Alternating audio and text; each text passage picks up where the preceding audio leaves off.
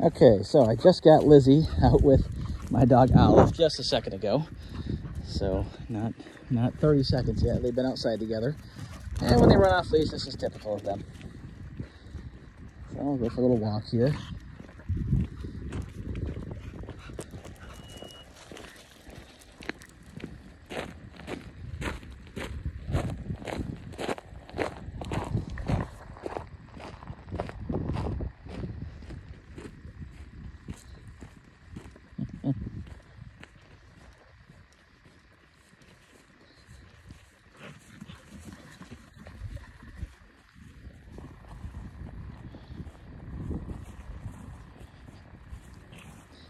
They are both almost the exact same age here, both born in January. And Olive, the chocolate one, is our personal dog, who we've been raising since a puppy here, so...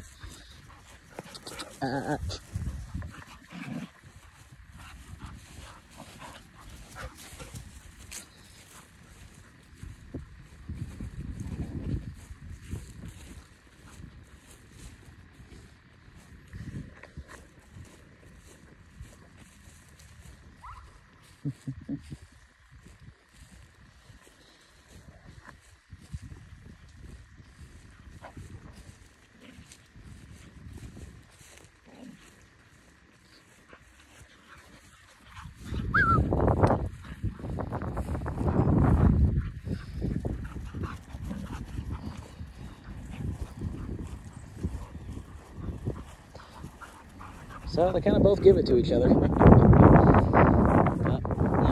Usually we take a big off-leash walk, and it's pretty much just like this for about 20 minutes straight.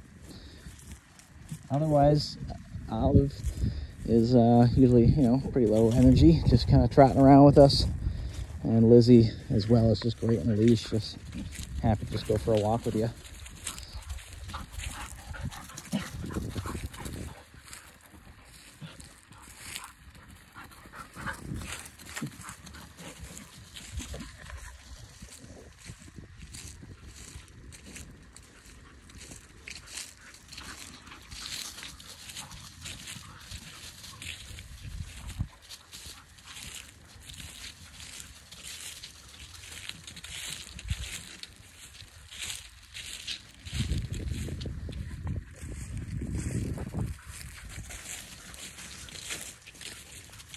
Can't get Olive over here. Olive, come. Lizzie. Lizzie, come. Come. Good girl. Settle down, both of you guys. See if I can get you guys to relax. Lizzie's probably got to go potty here. Lizzie, come on, go this way. Olive, it's enough.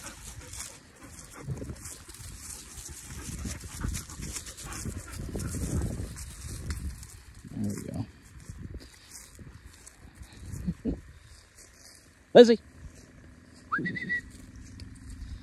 Well, of course, we had a little campfire last night, and I'm thinking there's some leftover hot dogs in the open fire pit. She's smelling. Lizzie! Come! Come on! Good girl. Yes.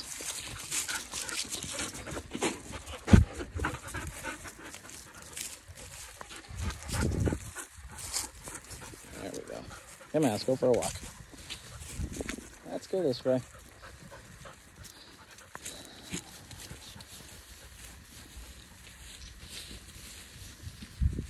Oh, there we go. Roll around a little bit. Well, looks like they've kind of worked it out a little bit. Olive, come here.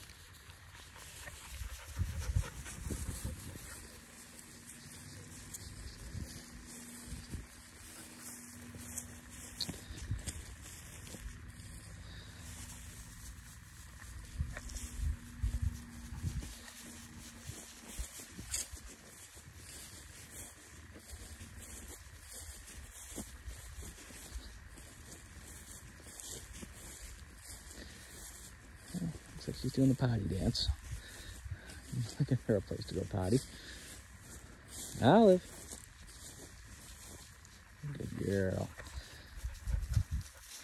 And there we go. I'd say they've mostly worked out their zoomies.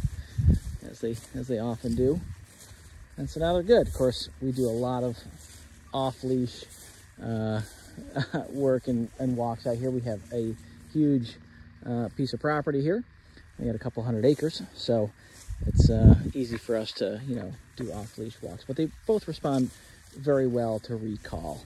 You know, I don't personally work with Lizzie every day, and she still comes when called for me really, really nicely, actually.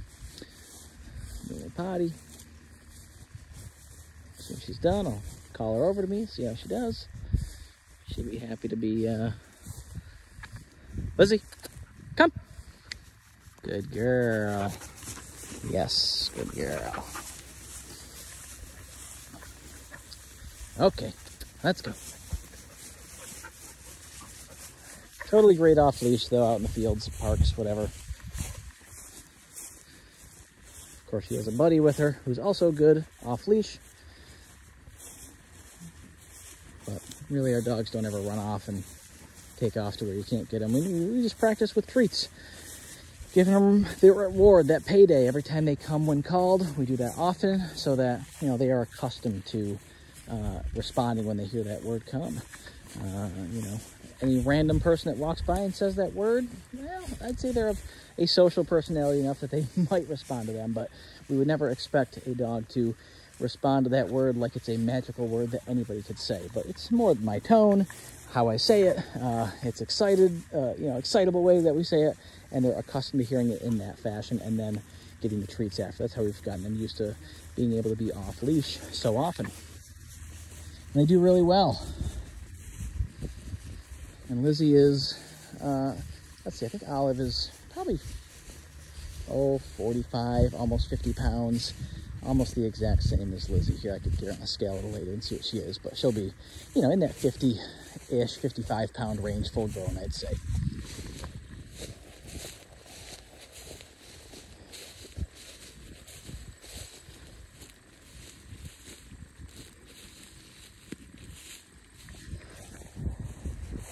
And they want to keep going that way, but I'm going to try to get them off of that path. And Lizzie, come.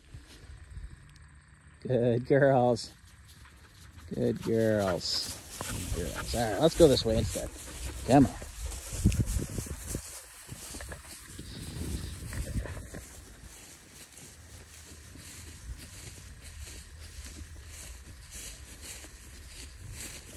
And so at this age, I mean, I didn't bring any treats out here with me to work with them, but they do very well. So periodically, it's good to get out the treats, work with them again so they don't forget.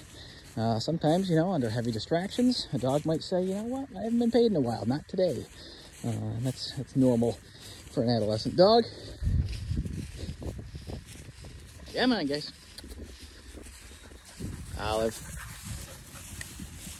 Olive. That's enough.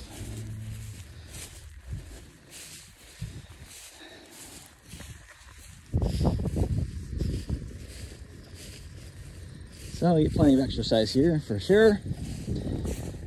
And I'll see if I keep this video rolling all the way so I get back up into the house here, and we'll see that Lizzie has, well, what we call a good off switch. She, you know, is able to settle down and not, you know, she's not running around the house like this, just on the outside.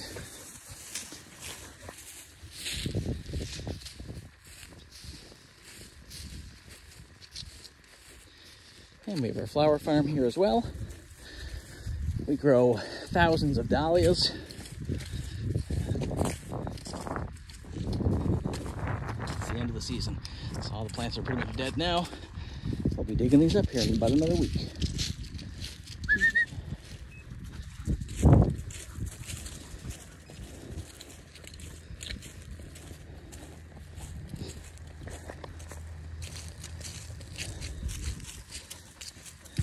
Lizzie! Of course, she knows that piece of meat is over there in that fire pit area.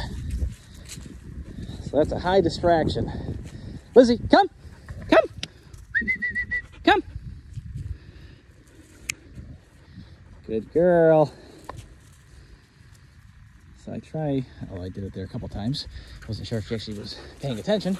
I try to repeat a command over and over again, like the word come. The idea is that you work on it, make it so that they hear it. But I also like to never give a command to a dog until I have their attention and they're actually looking at me. That way I know they're listening. A dog that's highly distracted, facing the other way, it's gonna be much harder for them to actually even hear a command given. So we usually say their name. Once they make eye contact, boom, then we give the command.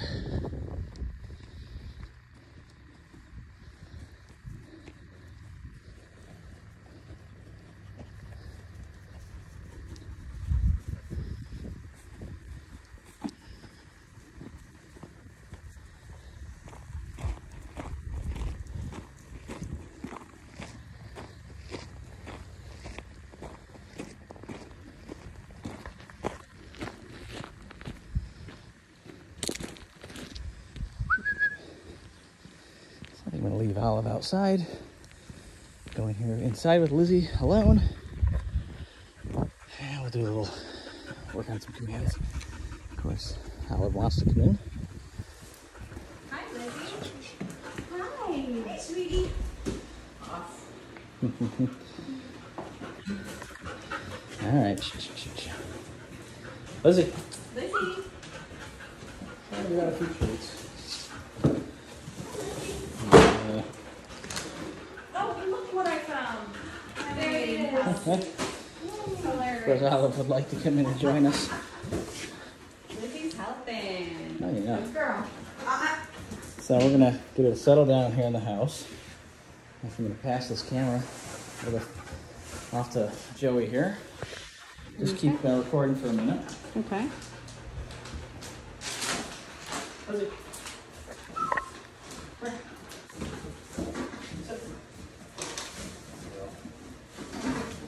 Time to settle down. Okay. Let's get a weight on you. We'll get the camera on here.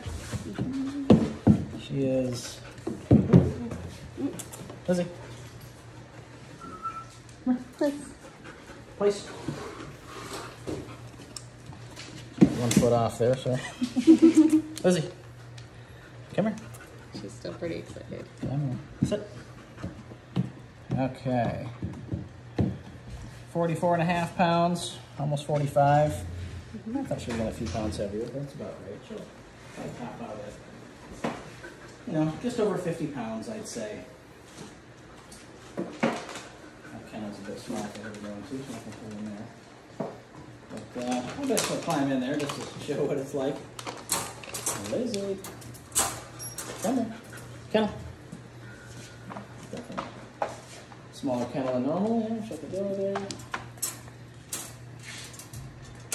And that is a bit small, but she's, you know, totally good in the kennel. She has no issues. She loves her in this place. She probably lay down after about, 30 seconds.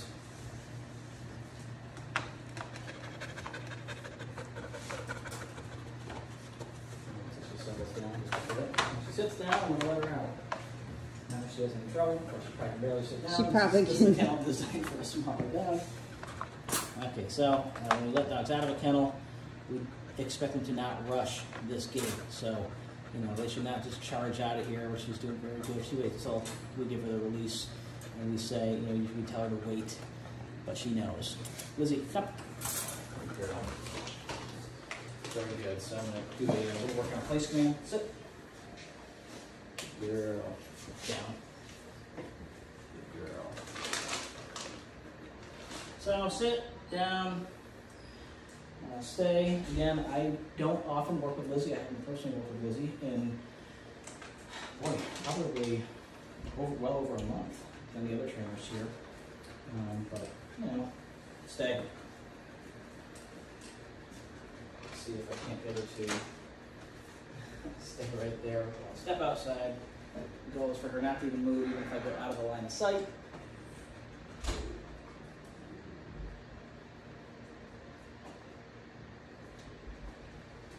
I could walk around the house and come back. She's still holding stay. Very good girl. Give her a treat. I haven't released her yet. Let's see how the distraction does. Somebody else is coming in the door here. Hey, that's a major distraction. Stay. That's a tough one. That's a tough distraction right there with her friend Olive. Alright, I'm pretty happy with that level. Okay. Yes. Good job. Good job. Good job. Yeah, that was pretty good. That was really good. Actually, I'm going to throw down a little cot here real quick, which we often use for the place command. I'm going to take out for a minute. Let's tie distractions. Out. Okay. Go outside. Alright, Lizzie, you get your toy. She's got her toy. Not told her what to do yet. Lizzie? There you go. Place. Give her a treat, give her a reward, so it's payday. Sometimes I'll use the hand signal just like the place or the stay command. But I want the stay command to actually be slightly different than the place command. The place command is she can do anything she wants on a place. In this case, we often use one of these cots. This bed here, she has no distractions. She has definitely worked in this office space before, but we try to bring this cot to other places. So sometimes it could be in one room. We also do the place command outside sometimes. The goal is she can sit, she can stand, she can spin around in circles if she really wanted to, but the thing we don't allow her to do is to get off of this place. I should be able to, at this level of training, I should be able to leave the room, I should be able to go sit down in a chair, I should be able to have a phone call. And then we would practice bringing in distractions like somebody walking through the door, throwing a tennis ball across the floor, and we would correct her if she breaks it even with those distractions. So I'm going to give her just a little verbal, a little visual cue here that I have not released her with magic word. I should be able to sit down, and that sometimes tells a dog to come as well, so it can be a little distracting. But she's doing good. Ideally, she should be able to hang on to this place command for, minutes. We want to get them worked up to a point where it's not unreasonable to have them stay there for 20 minutes or so. And they can just sit down and relax. She would love to go play and do something else right now, but she's being well under control. Okay. Didn't say that. Okay. Yes. There we go. That's the release word. Okay. From pretty much any command. Now she's kind of free to hang out and play. Give her a treat just because she was being good. Do something for the treat. Sit. Good. There we go.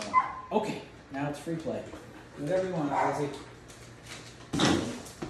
Hang out, play, get some toys. It's not playtime though. I didn't tell you to do that. No, you don't have to do that. Where's the ball? Get the ball. She loves that ball. I gotta bring this ball here.